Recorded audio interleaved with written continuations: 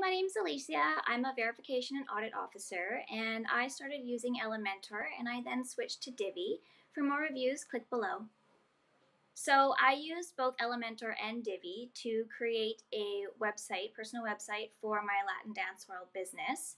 And I needed a page builder so that I was just starting, and it was really important that I had something that could work well with all the themes that I was using. And I needed it to assist with my marketing and with the branding of my business. So Divi was fantastic because they had unbelievable support. So the page builder, I used the page builder and the theme for Divi to create my website. It did have some more technical challenges. However, the on-site support and the online support helped me create my whole website in under 3 to 6 months.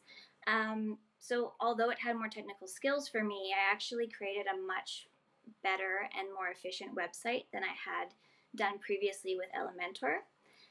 Divi had a lot of layouts and templates that I found really easy to use, and it allowed me also to save and copy a lot of the modules and elements from their own layouts without me having to go and create new elements and modules myself.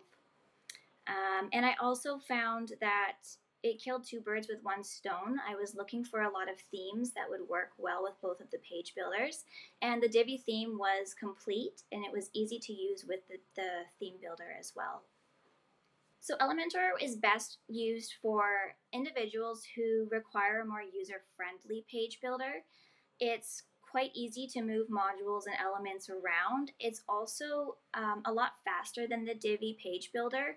So I found that it was more useful for the websites that I had a lot more traffic on.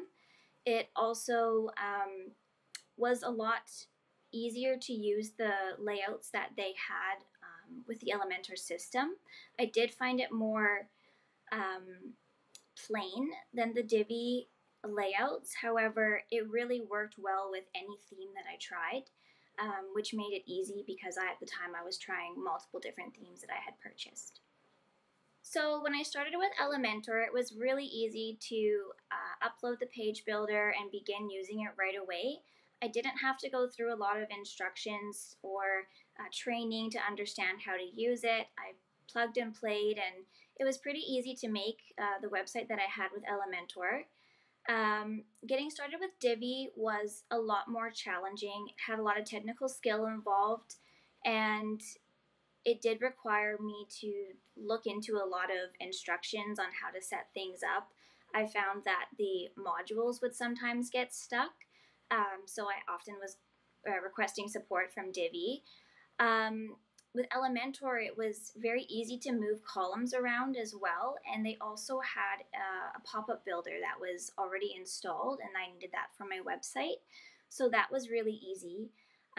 But with Divi, I had to figure out how to install the Bloom app to get the pop-up builders working. And I also had a hard time adjusting the columns and the sections within the Divi page builder. It required a lot more skill to learn initially when I started.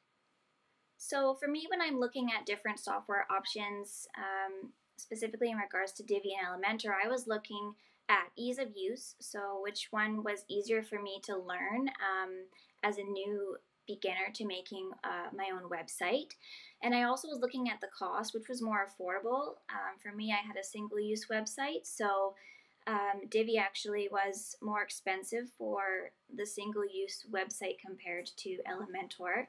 And I also look at the features that are offered in each product that I'm looking at. So I did compare the different features with Elementor and Divi to determine which one would be more beneficial for what I was trying to achieve with my website.